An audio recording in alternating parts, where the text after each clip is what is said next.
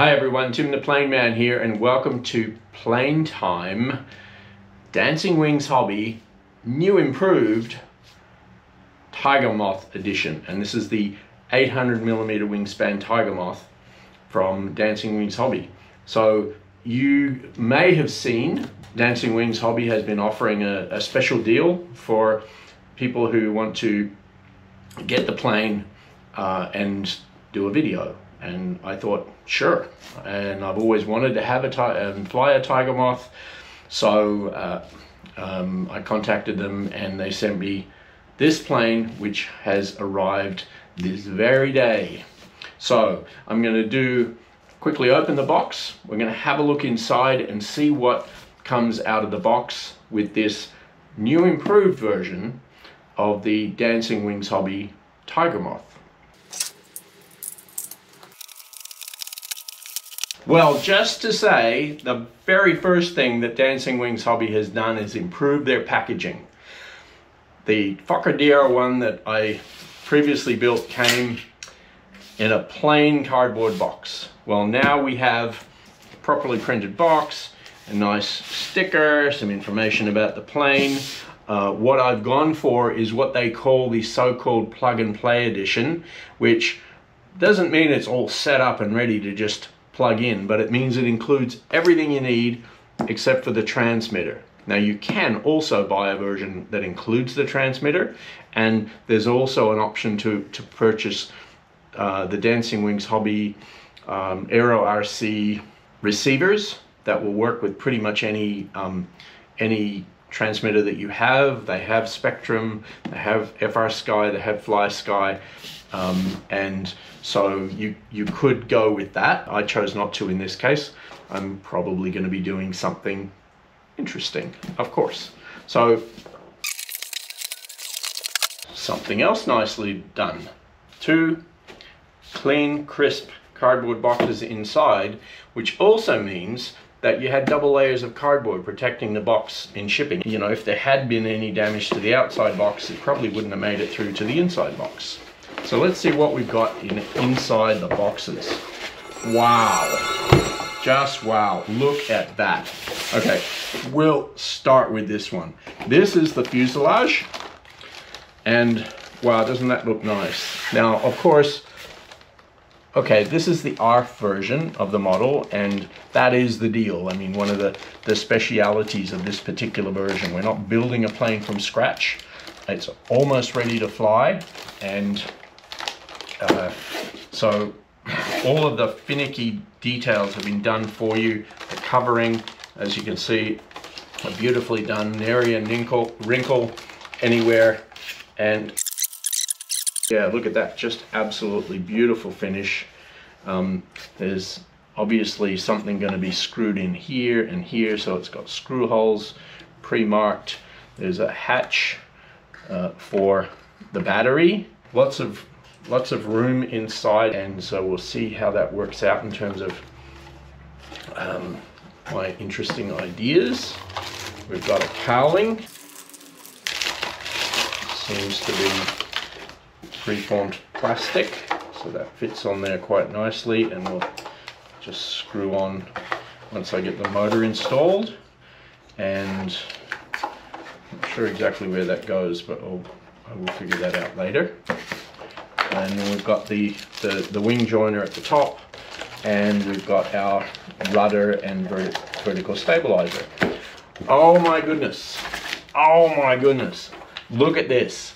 Now, if any of you have built one of the Dancing Wings Hobby models in the past, you will have been challenged with the abbreviated instructions that were typically single page, double-sided, with some pictures, but very little by way of instructions. This is different, and it's very, very nice to see. Thank you, Dancing Wings Hobby, for listening and doing this.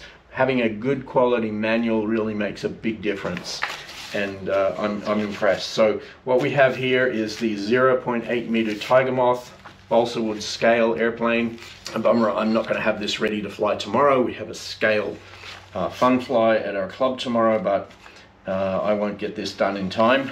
So let's just have a quick flip through the manual and see what we get, because it strikes me this is one of the highlights that's really going to make a difference and make it a lot more achievable to build and successfully fly this plane with detailed instructions like this. So we've got, first of all, pictures with labels, with everything labeled clearly as to what is included. The second thing is, and now this is another thing that you know, I learned through bitter experience, is actually the assembly symbol guide is, for example, telling you use medium CA glue here, use thin CA glue here, push tightly, use a hobby knife, tighten, apply oil. So the different, and use epoxy. There's an example of a use epoxy, which we'll see somewhere here. Use epoxy is to use epoxy to screw to glue the tailplane on. So it's wonderful. It's really good to have very clear instructions about exactly how to put together each individual piece. So we've got the landing gear, which I'm guessing we'll come to in the box in a second. We've got installing the tailplane. We've got putting the servos in and connecting them up. Oh my goodness. And you know what else? In order. The order of assembly is so important, as you probably know. If you built a couple of models, it can be quite important to do one thing before you do the other thing. Otherwise, things get in the way or they won't fit together. Guess what? This is actually laid out in order of which thing you should put in which order, which is just really nice to see. You're building a model like this from scratch, or the very first time you've done it, simple thing like, well, should I run the wires out of the motor to the left, over the top, out the bottom? And if there's instructions from someone like Dancing Wings Hobby, who's probably built 100 of these, about the best way to do it, yeah, put it right there for us. So we have an easy time of putting these things together. We've got display the electronics and battery compartment. Usually the control throws. Oh my goodness, look at that. The control throws. Aileron 20 to 35 degrees up, 20 to 35 degrees down. Elevator 25 degrees up, 25 down. Rudder 25 degrees left and right. Really, really awesome. So that, and my goodness, look at this. Pre-flight checks. Check and adjust servo centering. Double check the spinning direction of the motor. Oh yeah, I've made that mistake. Yeah, the plane tries to fly backwards because the motor's running the wrong way. There's a pretty nice looking plane. Let's see how the wings look, because I'm sure this has to be the wings, right? I mean, what else could it be? And, oh, wings and gadgets. Okay, I love gadgets. And here we have all of the servos,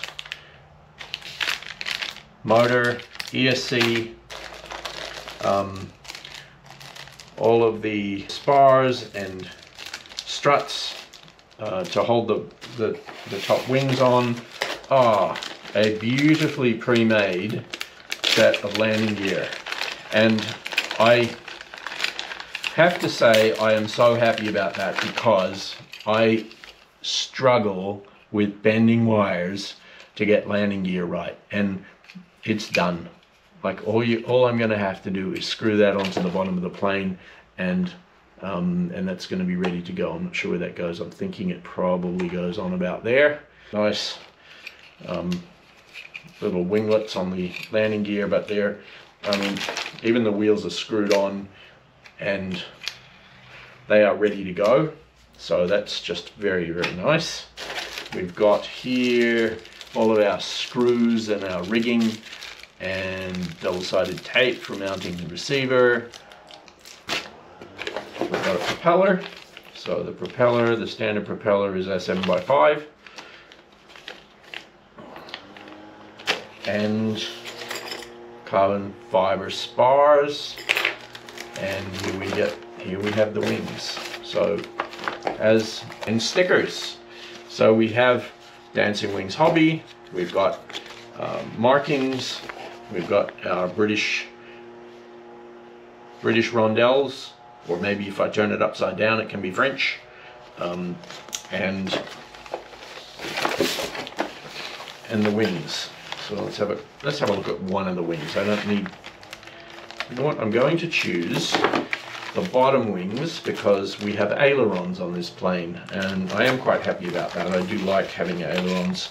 It does typically make the plane just nicer to fly. Okay, oh, wow, that's pretty nice. So not only do we have a beautifully finished wing with, oh, look at that. They've taped in pull through string to pull through the servo connectors. The hinges are pre-installed, but that just looks really nice, doesn't it? There you have 800mm wingspan, Dancing Wings Hobby, Tiger Moth, 800mm Mark II, new improved version, almost ready to fly. And I'm gonna put this together pretty quick. I may not do a video about the details of the assembly. So, what I was looking for just now, I'm looking through the plane and I'm thinking, how do I get the servo rods for the elevator and rudder from the front of the plane down to the back of the plane? Guess what? You don't. You install the servos here, right in the back. And one of the reasons why you can do that is because the servos that Dancing Wings Hobby have provided are these, and I really do like them. These are 3.7 gram, very lightweight, but very good servos. I've used them before on a couple of other of my models. And this will mean that for one single 3.7 gram servo on this side and one single 3.7 gram servo on this side, half the weight almost of a standard, well, 2/3 of the weight of a standard 9 gram servo, we have the control surfaces managed for the elevator and rudder at the back of the plane here. So that's, I think, a really nice design. It means I don't have to worry about trying to thread control rods through, dealing with their bending and flexing, because they're just going to be nice and short and very close to the actual control surfaces, a bit like the same way here we have the aileron servos, and they'll be right next door to the aileron control rods. So there we have it. That's the plane. That's the Dancing Wings Hobby Tiger Moth 800mm brand new improved edition. And thank you so much to Dancing Wings Hobby for sending this to me, which I really do appreciate it. And I'm looking forward to building this plane, putting it together, and then flying it in the very, very near future. All right, Tim the Plane Man, over and out.